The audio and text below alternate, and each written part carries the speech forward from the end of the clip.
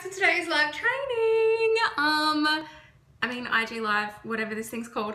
I'm gonna do like a chit chat, get ready with me kind of training today, partly because I see YouTubers do this all the time and they just make it look so easy and fun and just like the best thing ever.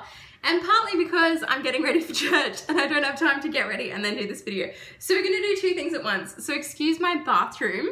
I'm gonna be multitasking. I'll just pop away my toothpaste here. I'm gonna be multitasking this entire video, so I have no idea how this is gonna go down, just full disclosure. I have no idea if I'm actually gonna be able to do two things at once, but we're gonna see, and we're gonna try and figure it out. I've got literally, as you can see, have not done my hair yet. This is like classic me. I have like literally half an hour to get ready. Have not done my makeup, I've barely gotten dressed. Like this is just a regular occurrence for me. So we're just gonna try and do two things at once. My mirror's here, so I'm going to be looking like to try and do like makeup and stuff, but I'm going to chat to you guys at the same time. So bear with me, we'll see how we go. Like I said, I have no idea if I'm actually going to be able to do this. Hi Rosie, but we're going to give it a shot. So if you will bear with me while I do my makeup and chat to you guys about something really important at the same time, then this is going to be amazing. All right. So we're going to chat today about something really important and something that you guys already, I'm like, have no idea what to do first. Okay. We're going to chat about something really important, and that something really important is the ego.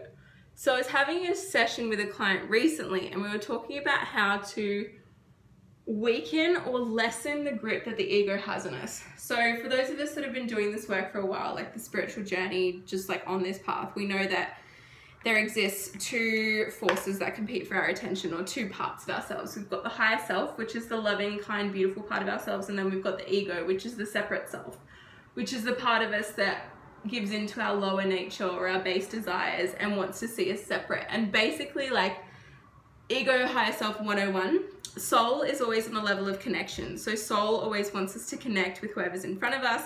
Soul wants us to be connected to the source of all that is, the source of all life, wisdom and understanding. Ego wants to, ego is the separate self. Ego is the part of us that wants to create hierarchies and levels, and the ego is the part of us that, you know, tells us that we're not good enough, that tells us that we'll never amount to anything. The ego is the part of us that tells us that we're either better than people and that we need to work harder to be, that we're better than people and that they need to work harder to be more like us, or that there are people that are better than us and we need to work to like get their approval, right? So that's like basic like ego soul 101 distinction. I'm gonna move on to like, I'm trying not to like sweat all my makeup off as I'm doing it. So the quickest way, and the title of this video, the quickest way to obtain freedom from the ego, or something to that effect. The quickest way for me that I've found to maintain or to obtain freedom from the ego voice, the ego mind chatter, the ego state of mind, is to do something that makes you feel like an idiot.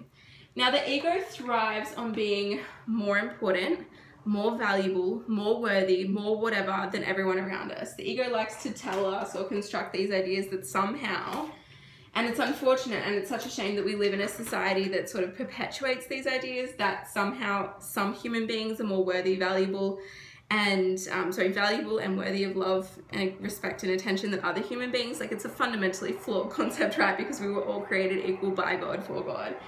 And it's like the ego wants us to convince us that some people are more important than other people, and that in order to maintain your important status, you need to have certain things, certain experiences, certain possessions, certain skills or attributes.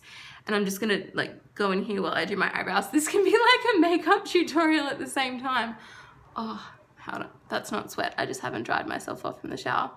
Okay, so it's like, the quickest way to dismantle, the quickest way to dispel the illusion that the ego tries to construct is through doing something that makes us feel like an idiot. So anything that takes us off the hierarchy that we've tried to build in our mind, anything that reminds us that we are all equal, anything that reminds us that we are all one, anything that reminds us that we are completely infinite.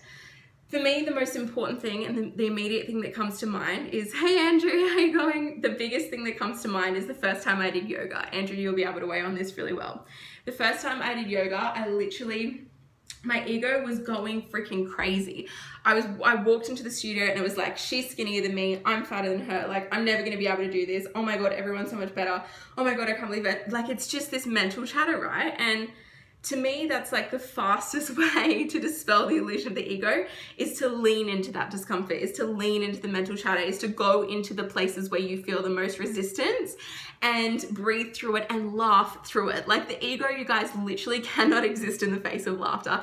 If you're there, if you're in some freaking tree pose, like some massive big pose, and your ego is constantly telling you, you're not enough, you're not enough, you're not enough, the power in doing that anyway and laughing through it, holy fuck, like cannot be understated. Because the second that you catch yourself and the second you say, you know what, this is freaking hilarious and I'm still just as worthy of love and belonging even though I look like an idiot right now, that's literally the quickest way to break the hold of the ego and to dispel the illusion that the ego tries to construct. So I, like, now, you guys, like, I just say that I don't have any shame anymore. Like, my shame is like, my ego is like, it used to be so strong, you have no idea. Literally, like, I didn't know I had any other voice, but now my ego is like so weak that I literally just have no shame about most things that I do, because I'm so used to putting myself into situations and experiences where I feel and look like a beginner, where I feel and look like an idiot, where I am trying something for the very first time. Like, I love being a beginner. I love going into situations and circumstances and experiences where I have no idea what the hell I'm doing, because I know that my ego will not be strengthened by those experiences. I can stand up on stage and I can, you know, talk to a room full of 100 people and I can get, you know, really beautiful positive feedback and all of this sort of stuff. My ego freaking loves that shit, because it's like, you're important, you're like this, you're that, you're significant, you're whatever. If I go into a room of 50 people trying to do like a high ropes course, or like, I'm trying to think what I was doing the other day, like a heels dance class, or like anything where I feel like an absolute idiot, that is the time where my ego is not going to stand a chance. Like any time where, yeah, any situation that I go into where my ego goes on like high volume, high like repetition over and over and over again, if I make it through that and if I lean into that, I know I'm going to come out more connected to my soul, because I'm breathing through it, I'm doing it anyway, I'm showing up. Excuse me, I'm like scratching my nose. I'm doing it anyway, I'm showing up and I'm persevering through. So if you're having trouble at the moment distinguishing between your ego and your higher self, or if your ego is on high volume a lot of the time and you're trying to find a way to turn it down, go into situations where you feel like an idiot. Go up to some random on the street and ask to give them a hug. Go into like a workplace and ask for like a new job. Like, go and do something that will completely challenge the ego's hold on your personality and on your thoughts and on your life. Yeah? And I promise that you will come out of it more connected to your soul, more connected to the divine source of wisdom and life within you, and then just with this beautiful, just having lessened and weakened the ego's power over your life. And that's what we want to do, you guys, to live from our soul, is to weaken the strength of the ego. We want to starve it. Yeah, we want to starve it, and so we can feed the soul. We don't want to crush it, we don't want to kill it, we don't want to destroy the ego. It's part of us, it's part of who we are. We want to love it and whatever, but we also don't want to nurture it. Like, we don't want to feed it, we don't want to like buy into its ramblings and insane musings. We just want to eventually like start to take away its power until the soul is the most important voice, and the soul is the only voice that we're listening to. And it's just like living from that space, you guys, like I can't even express. And just on a side note really quickly, like light workers, earth angels, all you guys, everyone watching this, you know that that's what you're here to be, do, and have. If you're not, like, you will know that you're doing your work in the world, you'll know that you're showing up as who you really are and shining when you get like almost like called out or like recognized for the things that you do. Like the amount of people that have come up and been like, who are you? Like, are you from this planet, or like whatever? Like, people see your light and people like respond to it. And that's, to me, like the greatest measure of success that could ever be and will ever be, is like knowing, or people giving you feedback that you're affecting or changing their life in a real and positive way. Not that you rely on that, not that you need that, but if you'll know that you're doing God's work, you'll know that you're doing your earth angel work and like using your gifts in the service of others and being the lighthouse, when people start to respond to you in a way that like wouldn't suggest anything otherwise. When people come up to you and thank you for things that you've done, or people really like just acknowledge the beautiful work that you've done in the world and they thank you for being who you are. Like, that's when you know, when you're getting that kind of feedback, that's when you know. Yeah? Yeah, okay.